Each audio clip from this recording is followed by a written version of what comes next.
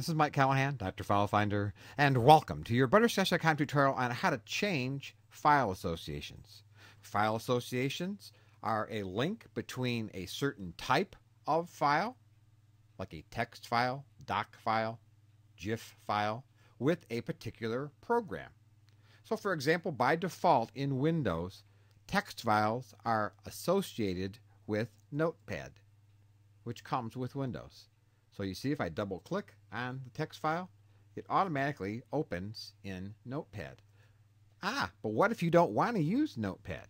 Well, then what you want to do, if you want to open it in a different type of program all the time, you need to change the file association. And here's how you do that. Just highlight the type of file. So for example, we're going to do text files. Now right click, go down here to open with, and then move down to choose default program. Now the program I want to use is Boxer Text Editor. So I can highlight that and I can check the box here, always use the selected program to open this kind of file. So from this point on, when I double click a text file, it won't open in Notepad, it will open in Boxer. If the program I wanted to use wasn't displayed here, you could simply click Browse, and you could go through and find the program you want to use on your computer.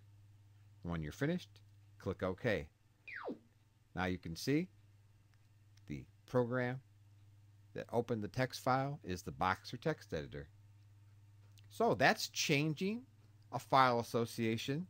You can do it with any type of file. You can change what program opens doc files or GIF files or PNG files. And that's all there is to it.